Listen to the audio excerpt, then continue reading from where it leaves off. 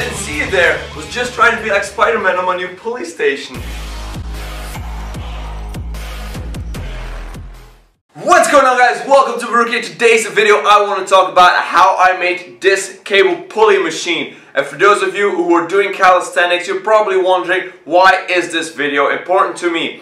Well, I'm going to tell you, this piece of equipment is not going to be for my main exercises. It's usually going to be for prehab, rehab, mobility, all of that good stuff. So this machine is good to warm up your triceps with some tricep extensions, to get some good external rotation with some face pulls. This is why I'm going to use this one. Also for the regular bicep and tricep extensions, all of that good stuff, but not for main exercises. Enough of me talking, let me show you its features and then we're going right into the build. For those of you who saw the reverse hyper machine, I made it a little bit shorter and smaller so it takes less space, but that's not what the video is all about. It's just a side note. But this cable pulley machine is both for pulling from above as well as pulling from below. The great thing about this is you have a bigger exercise selection if you can pull from both sides. Obviously you can't do both simultaneously. You can switch it up by just doing like this. So this thing is ready for some plates. You just take your weight, whatever you want. I'm going to use a 15 kilo just for demonstration purposes. And then you, oh look at that ass. Then you just slap it on there, boom. You have your weights, you have your plates, you go and you row. So this is how it goes.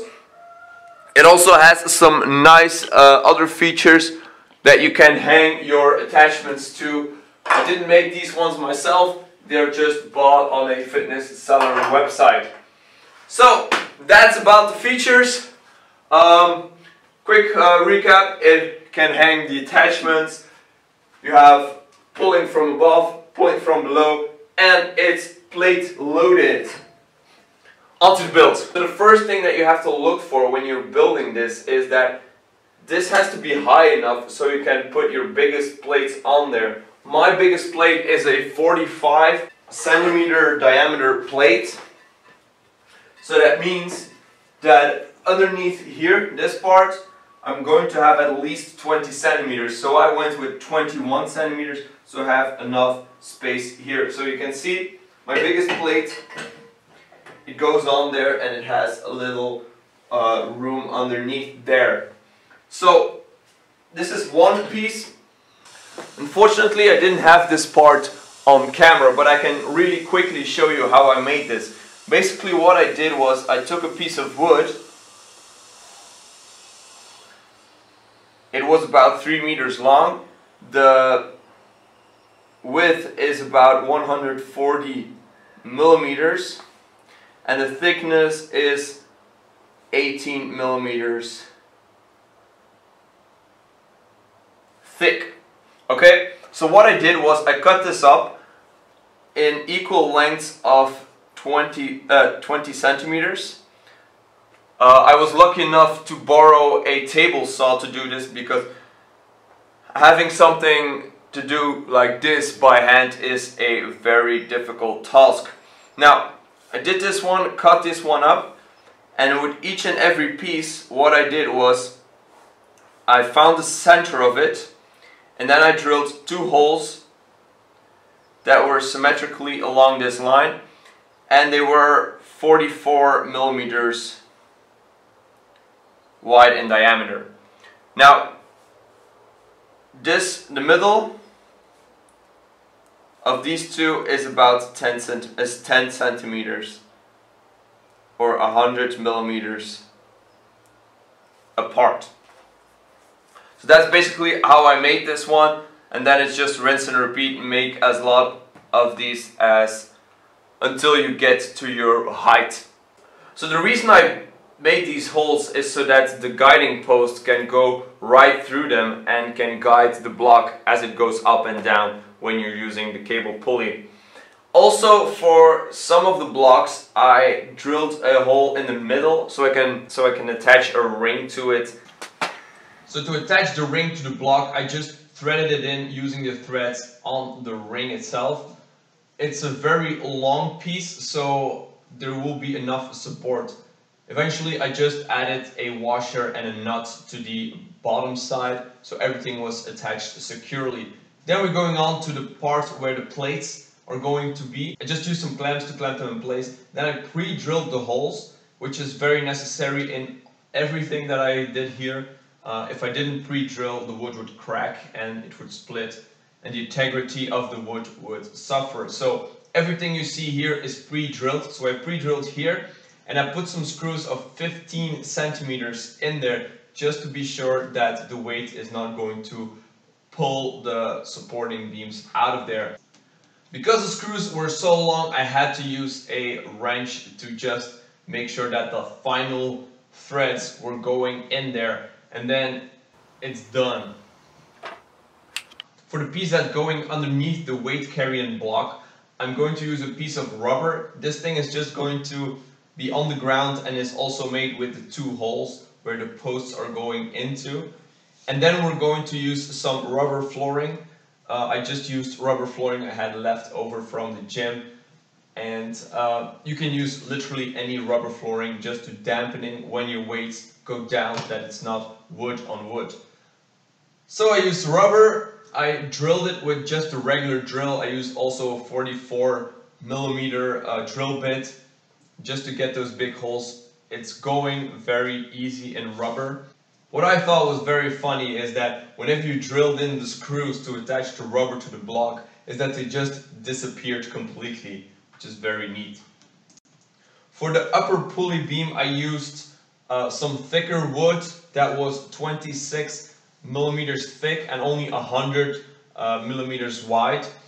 The blocks themselves were 60 centimeters long, and I cut two equal pieces and attached them in one side with a equal piece of wooden block.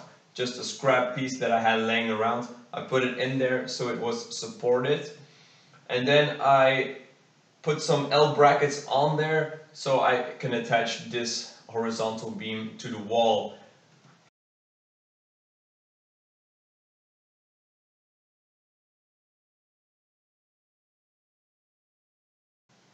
So on the wall I used a regular piece of wood that I just bolted onto the wall, and then the horizontal pulley beam is going to be attached right to that. Now obviously this is not going to be the main support for the weight. The main support is a support beam that is going to take care of the structural integrity of the whole construction. So the supporting beam is made out of 3 pieces of wood that are the same thickness and wideness as the horizontal pulley beam. So what happens is the middle one goes right into the pulley beam where you can attach these together, and then the other two are going to just support the horizontal pulley beam. To make it very strong, I glued these 3 parts together and I bolted them down every 60 centimeters. Then I just had to jam it under the horizontal pulley beam, and the structure was great.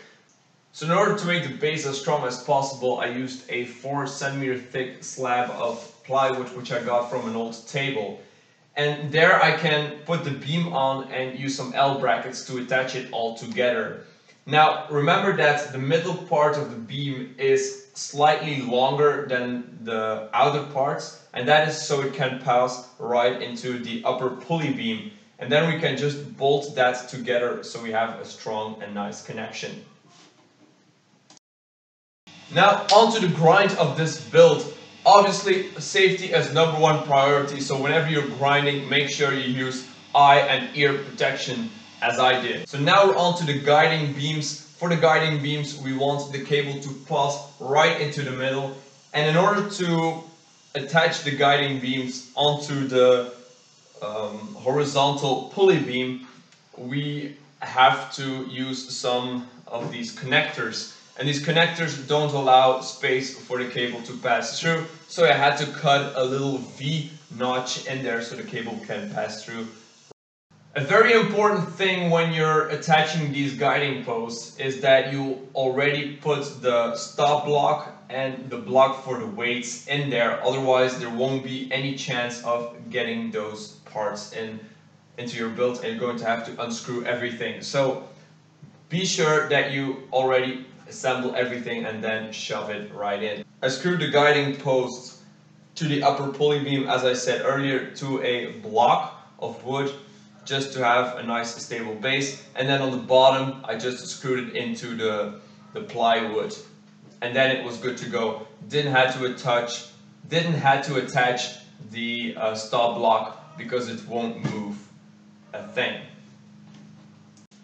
Okay, onto the lower pulley block. This one needs to be both attached to the bottom and to the structural supporting beam. The reason being is if you're going to pull on it, you need to be both pulling upwards for if you're doing bicep curls, and you need to be pulling away from the cable pulley machine if you're doing rows. So it has to support both of these movements. It has to be tightly secured to everything.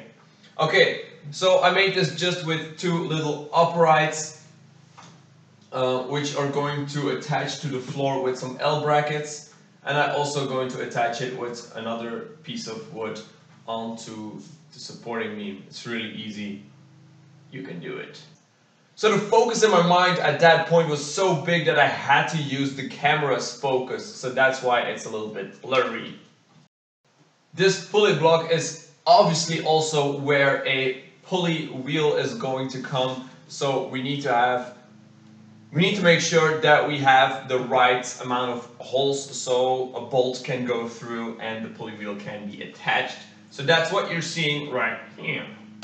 To make a cable pulley machine, you need one cable to a pulley. So we're going to add the pulley wheels first. The most difficult one is the one that's going to be directly above the weight block, because this one has to be positioned precisely. So when the cable comes down to the weight block, there can't be any bends or there can't be any angles. It has to be straight down. So that's something you have to look for. For the other two wheels, you just have to make sure that they can pass smoothly. So that's that. In order to attach the wheels, I used a bolt. So I first drilled a hole in there so the bolt can go through it. Then I put a washer on the bolt. Then I put the bolt through the wood. I put the pulley wheel in. I put another washer onto it, and then I just pushed it all the way through the second piece of the wood, and then I used a washer and a nut and then screwed it all together. And then you have a tight connection. You have the pulley wheel, and then it's just rinse and repeat for the 3 wheels, and then we're going on to the cables.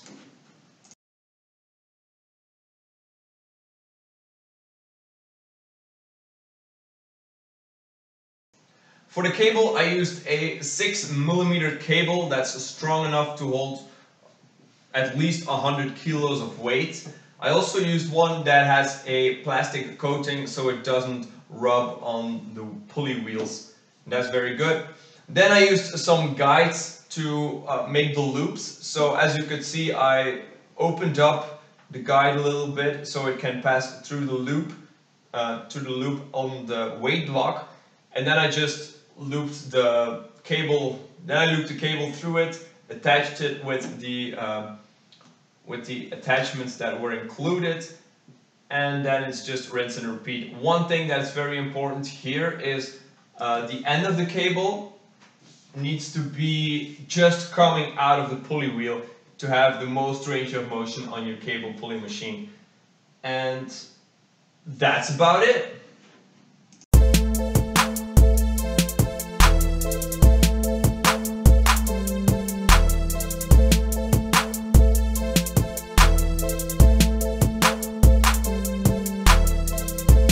Alright, let's keep this video under 15 minutes. Thank you so much for watching. I hope you liked this video. If you did, hit that like button. Don't forget to subscribe if you haven't already, and let me know in the comments down below if you have more questions about this build. And I'll be seeing you on the next video. Peace!